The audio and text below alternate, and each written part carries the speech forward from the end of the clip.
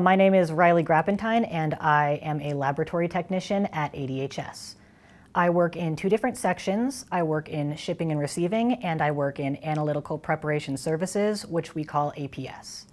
In receiving, my job is to receive specimens from couriers who are dropping off from different submitters all across the state of Arizona, which are typically hospitals and other commercial laboratories. And then I organize and sort these specimens and enter them into our data entry system, which is known as LIMS, which stands for Laboratory Information Management Systems. Communication is a really important skill in the job that I do, especially in receiving. Not only are we communicating with our own internal staff, but we are also communicating externally with the different submitters and couriers who are sending samples to our agency. So it's very important to be able to be clear, professional, and polite on the phone, in person, and in writing. It's very important to be able to use time management skills. Every day you need to be able to assess your workload and know how to prioritize the tasks that you need to get done that day. And you also need to be able to know how to adjust and reprioritize that workload as things come up that might interrupt you.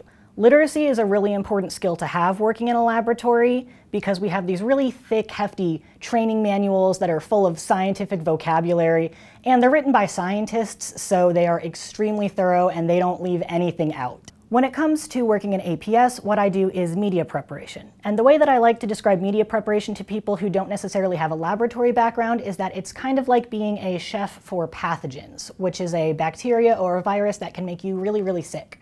So when we make media, we're mixing a pathogen's favorite proteins and sugars together and then sterilizing them in one of our autoclaves, which is like a giant steam-powered pressure cooker.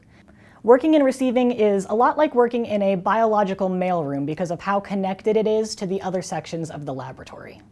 So there's a lot of career opportunity and growth at ADHS. And one of the things I really like about that is that ADHS makes it very clear what the requirements are for different job positions. So if you're looking at a job position online, it will tell you what level of education you should have. It will tell you what field your degree should be in.